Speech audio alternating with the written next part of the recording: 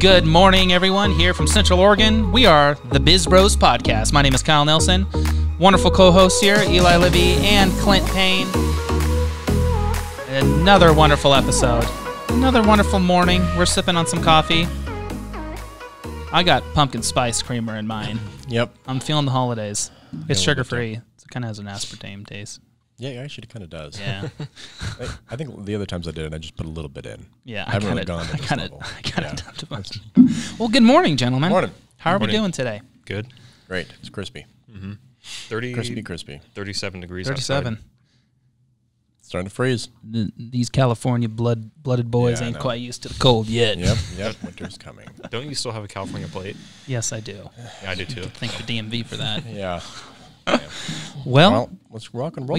We got a topic today for our episode that kind of drives home on something we're working on right now, and a lot of companies are working on, especially during this whole crazy 2020 time. A lot of companies are finding ways to give back and to involve their employees into something that's a bigger movement than what they're trying to do and make a lasting effect on the world or just their local area. And that is a CSG program.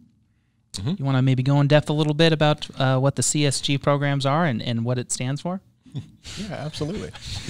Yeah, so a big part of like the movement and especially like the millennial age, right? Everybody wants to work for a company that does good.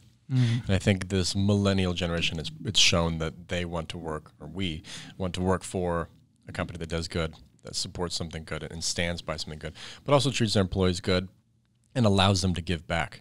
Because as an individual, there isn't as much opportunity to give back as a company to give back. And I think that's why there's this massive movement and push towards doing that.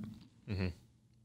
So what these are, they're programs of the company either donating time or revenue or assets to either a specific nonprofit or doing something different, like planting a tree, cleaning the beaches, offering water to third world countries, stuff like that. And so that's really having the company and the executive team making the decision.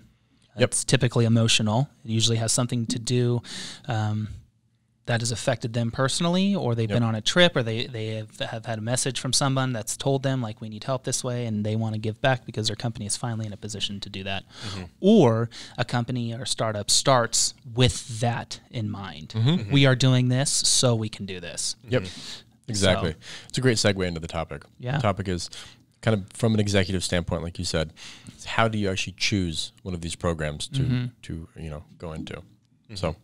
And there's different words for it. There's CSG, which is one, and what's the other? CSR. What does that stand for? Corporate? Social responsibility. Social responsibility. What's the G? Is CSG a thing? Why did it? No, it's CSR. CSR, yeah. I said CSG the whole time, didn't I? You're thinking of a different one. I think ESG is that. ESG, yeah. I don't know. I meant to say CSR. This is awkward. Yeah. CSR. CSR programs. So let's jump in. So when you're going to make a decision on which program are you going to go into, what are some of the things that go into making that decision?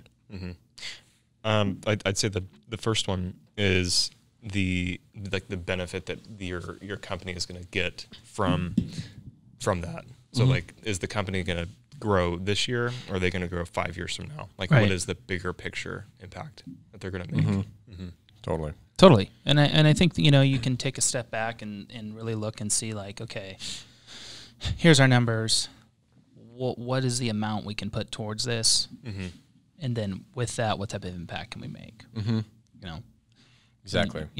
We're just going for it. The one we're creating, we're doing several different things that we're going to do to try to make a difference in the world and in a local level. And some of these are personal, reasons why we're doing it, and other of them are just trying to make a difference and be a part of the better good of the world, like 1% for the planet. You want to chat a little about 1% of the planet and what they're doing and how companies?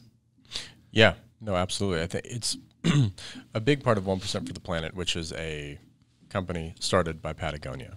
What their root was and what their focus was to give back to the planet in some way, and these companies and corporations can join 1% for the Planet, give a percentage of revenue back, or participate in one of these CSR programs, and be able to really really move the needle Right. from a corporate level.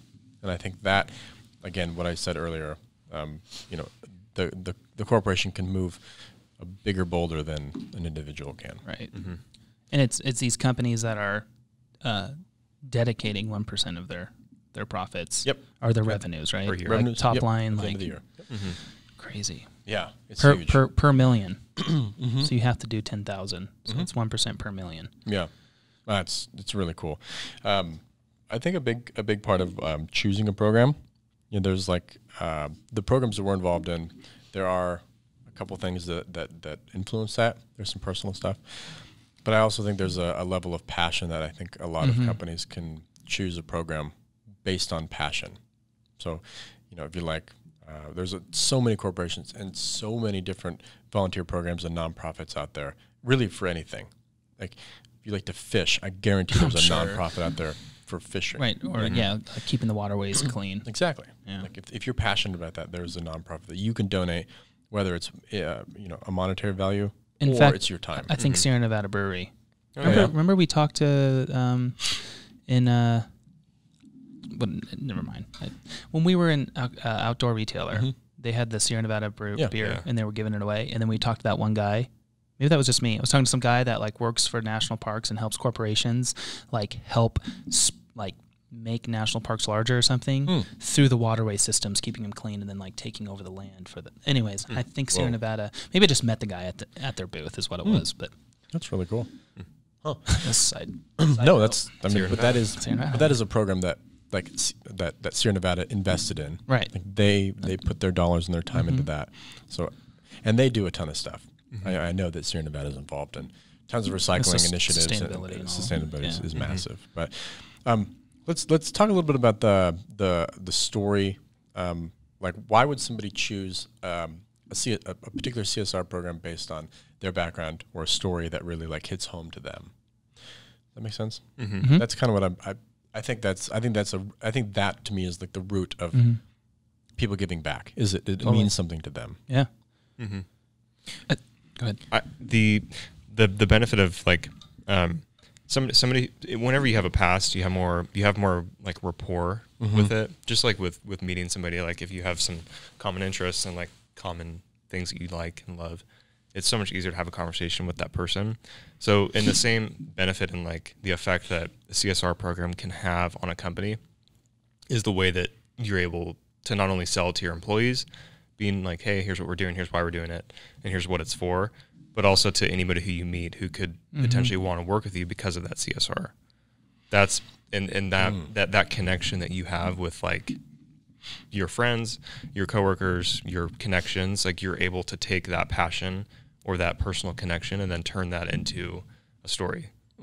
And that story is a lot more valuable than just saying, hey, we're a $100 million a year company and we donate 10 million or $1 million, or whatever it is.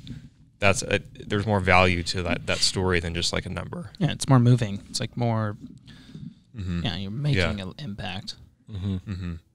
Yeah. So it's nice when you have an individual one and you're part of like something like 1%.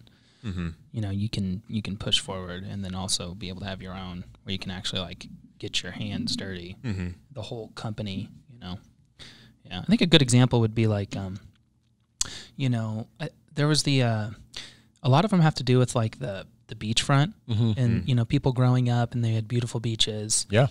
They go do their thing. They build this company. It's beautiful. They go back home. The beaches are just like thrashed. There's garbage. There's fish dead because of the garbage. There's plastic. That turtles are struggling and stuff. A lot of companies, they're like, okay, like I want to give back now and I can make an impact. And it has that personal because I want to restore what once was. I hear that one a lot. It's like always like the beaches, like I feel like For Ocean, is that the company? Yeah. With the bracelets, how all their bracelets are made from plastics from the ocean. I think my wife has one. I got her one year, and that's cool. Yeah, like they went the extra step. They built a company, built a product by making a difference. Or like Tom's, everyone knows Tom. Buy a shoe, donate a shoe. Like that's what they do. So they had to work that into their margins and numbers right off the bat. Yeah, absolutely. I think a cool example from turning gears a little bit towards like the employee standpoint and like how to choose a program. Yeah, I think it's really easy for some companies that are aligned with a certain industry and a certain vertical to choose a CSR program that aligns with that company. Right. Good example, I think, I don't know if they do it, but from the executive team, there's a company called Roughwear here in Bend. They make dog collars and dog leashes, and they call it dog accessories, dog toys. An easy one for them could simply be going down to the local shelters and playing with the dogs or something, because it aligns with their company culture. So I would imagine they probably do. I'm sure they do. Or something. I'm sure they something are. with animals or dogs. I think that's a really cool example of for listeners, if you're in a certain vertical, right? Obviously, your company culture is built around that. They are passionate about that as well. So create a CSR program that allows them to give back to that industry. Yeah. Well, I know there's like a lot of skateboarding brands. They're a part of the Tony Hawk Foundation. Yeah. Like they're trying to make a difference to build more skate parks around the United States or fixing old ones up. That's really cool. I know that's a big one. A lot of skateboard brands donate money to that. That's cool. And that's what they do. I've never. That's what Tony Hawk Foundation does. Yeah, and Chico. Yeah, I remember that. Yeah, he put money into that. He came there. Yeah, they just they fix skate parks up, or they dump money into building a new one for a city if the city cannot pay for it. Smart. It's very smart. But it's like Tony Hawk is brand skateboarding. It's alignment, and then skateboarding brands, whatever clothing and magazines or whatever's out there now. Yeah. They can put money towards it and be a part of that process. It's really cool. Similar to POW. POW. It's a whole another example. That's really cool. I'm sure all the snowboarding brands and skiing brands, they donate. They probably participate in helping out in some way. But yeah, I like that. So there's a company that we're working with, and there's a company that is really moving this whole CSR program forward. And there's no one else like them, and they're called WeHero. And what WeHero does is you can go as a company and say, hey, I want to put on an event with my employees. That event could be planting trees. It could. What else have they? They've been like packing backpacks for kids that can't do that. For inner city schools, trash pickup, ocean cleanups. You can go to them and say, hey, I've got 500 employees. How can we do a cool event? They'll do everything from the event coverage to the logistics to making sure that. But what's really cool what they've been doing is they've been doing with the stay-at-home orders and the lockdown and stuff is they've been able to create really cool programs for people that are working remote. So you can actually make a difference. Yeah, like our friend's company, White Rabbit, web development app company in Seattle. He did that. He had it so everyone was remote. He's got 50 employees. I don't know how. He's got a ton of employees now, and they were able to make a difference all together, which is really cool. It's super cool. They're unifying everybody. It's a great way for culture, like to build culture while you're remote. And WeHero has been able to figure that out, which is really cool. And that's what we're working with to create a CSR program so we can make a difference and position ourselves. That's a super good point. So shout out to WeHero. Yeah, absolutely. That's a really good point you bring up in terms of culture and how a CSR program can actually help develop culture. Right. I think that's huge. It's huge. I mean, when people can get outside and do stuff together. It shows like for everything, like this is deep. Everything that everybody does, every single email that's sent for us, every photo taken, every second of editing you're doing, every conversation is literally pushing the company towards being able to put more money behind making a difference. Yep.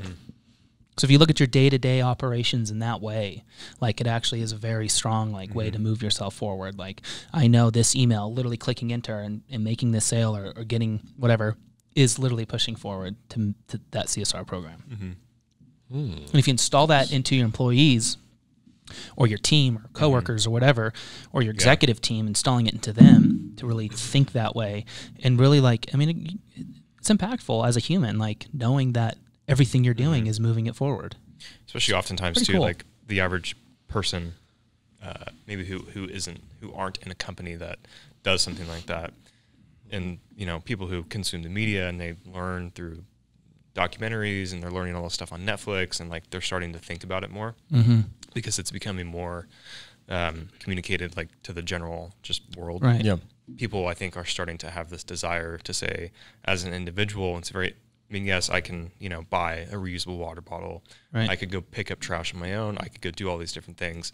But when you're working in an environment with a company that that's what they put as a secondary initiative to what their actually for-profit business is doing, you see that as okay, that's a great point. That's a differentiator for why I would want to go work at Results Imagery. Right. because they have a they have a program that gives back and helps the whole world on like a bigger level. 100%. I think another good, awesome. You saying that brought me back to another example.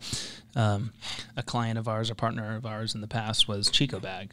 Oh yeah, they're the #1 reusable bag company, and their whole movement started from their founder Andy, like having this time in his life with these reusable or these throwawayable bags, one-time use bags from the grocery store, and he like went on a mission to like create the best reusable bag ever. Yeah. And their bags are amazing. But like they have a whole story if you go on their website like about the bag monster. Yeah. So it's called, something like that. Something like that, the grocery Something bag monster. like And he goes and speaks about like why one-time use bags are so bad for the environment. Absolutely. And he created a product, and now it's Chico Bags everywhere. It's awesome. I mean, we have tons of them. We all do. Totally. Yep. It's about the story. So it's about the story, and then I really love the companies that like start a product to like the CSR program is the company. Like that's really cool. That's pretty cool. Super cool. Yeah. Impactful brands. It is. And I like when the brands like that too are very like transparent with what they're doing and why they're doing it. You know, like Chico Bag is a good example, I think, and there's a lot of other ones, but like visually showing that and constantly putting in front of people's eyes, like bags floating around the ocean, like that does something and pulls on people's heartstrings. Like, man, like why am I doing that? And it's just a great, I mean, really it's generating profit for them as well, but it's cool to have that being transparent. The profit thing is the whole profit thing is actually pretty interesting, because like I think people, if any company starts that kind of a program, of course there's going to be the people who latch on, like using Chico Bag for an example. Somebody who hates plastic, maybe they saw some documentary on Netflix, because I think that's like the general population. It's like, oh, you watched a documentary and then you're freaking, and you're like, I'm never going to do that again. Yeah. Yep. That's like what is becoming like the general consensus. Like that's it. But then you have these companies that are like, oh, we're gonna do this initiative and like make this a thing, make this something that we do as a company. We care about the profit, of course, because like you kind of have to, Right. Otherwise there is no company. But I do think that there's kind of this like common ground for where I think every company in some way, shape, or form should have some sort of a program that is providing that kind of resource for their team. And that's essentially what kind of like WeHero is doing for us, is like they're making that possible, because we don't have like the capabilities and the resources to make it actually work. Right. Whereas with this whole for-profit thing, like every business is in business for profit And to make money. to make money. Yeah. So at the end of the day, if you're taking 1% or even 0.05% of your total revenue for 5 years, like what's the impact that made on like the bigger picture? Right. And that's where I think a lot of people don't maybe fully understand. Right. It's like it's a little bit, but in the general bigger picture scheme of things, it's like it's a lot. Like It's huge. It's very big. It's very impactful. Yeah. I mean, that's really what 1% for the planet tries to educate people on, Right. and educate businesses on. It's 1%. 1%. It doesn't seem like it's a lot, but when you add the numbers up over 5 years, like it's a lot of impact. And over all the companies that are participating in that and have that badge, millions. That and it's with us creating a CSR program. Like now, when I shop online and like, or even locally, like when I see that 1%, like it really does make me want to shop with that company. I'm like, that company, like being from like a business owner perspective, like that person is making the decision to make 1% less for the company, and quite frankly, 1% less for like everyone, like for their own pocket, like everybody, like, and they're putting that forward. Even the small businesses. Downtown Bend has a library, bookstore, and they do 1% for the planet. And I'm like, a bookstore? Like, they're already like not like bookstores are almost a thing of the past now, unfortunately, and they're doing it. Yeah, like, that's crazy. Like that really means that the voice of the owner, like they really want to make an impact. You know, compared to these massive companies where, of course, they're trying to make an impact, but they can really afford it. Like they can afford it. The profits are so large. Where like a bookstore, I don't think their margins are probably that big, especially during a pandemic. Like, that's got to be rough. That's impressive. Yep. Bigger picture thinking. 10 years from now, the thinking about the companies that are seeing the public companies start to do these things, Amazon, Apple, Tesla, like there's all these massive companies that are like publicizing, making it more pronounced. Just how Netflix is like they're making these things, whether it has to do with plastic, like social equality stuff, like everything, like it's becoming more like mediatized in a format that's educational. So I 10 years from now, like I'm very curious to see where things are going to be at in this space, and like is every company just going to have something, right? Or what's the percentage of companies that are going to have some sort of a program that makes them just that's the standard, right? Like what does this company do? Yeah. What did they come up with? And like what is the impact that like they're on a local level do, like what do they do to help like conjoin their efforts, like per town, per city, per county? Like is there certain types of things that make that town, oh wow, like the top 10 companies in Bend do this, they're all part of this program, they do this, and here's why, because it's like a common like invested like the power of with like mentality. I think it's already happening. Yeah. Like, oh yeah. Like I don't think any of us are really huge Facebook users, but no. You go on Facebook and like they are always pushing something to raise money now. Like every time it hits your feed, there's something like, we're trying to get $5 million throughout all users. We've reached 4 million for this specific organization. So these platforms are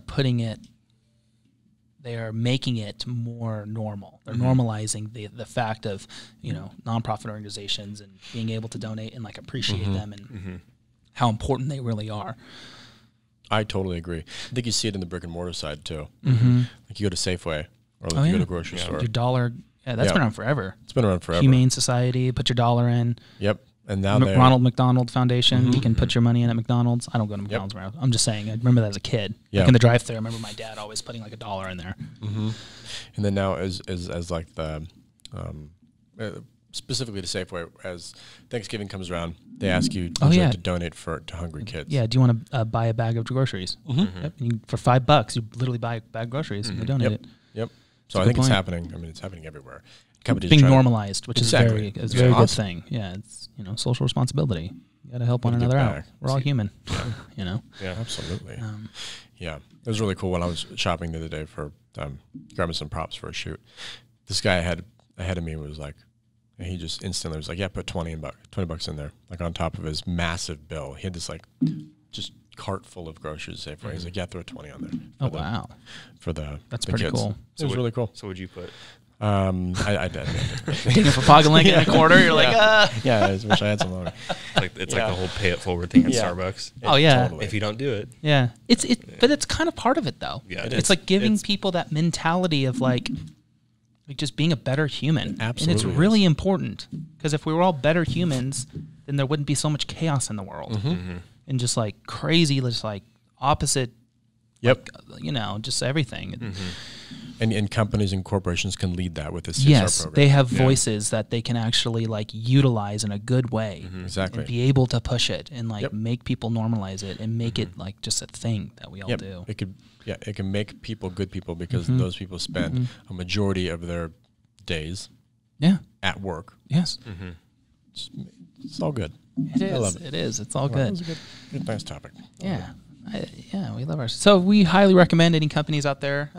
Definitely contact WeHero, WeHero.co. They can help you create a CSR program or just do some research online about CSR programs and just start one grassroots at your own company.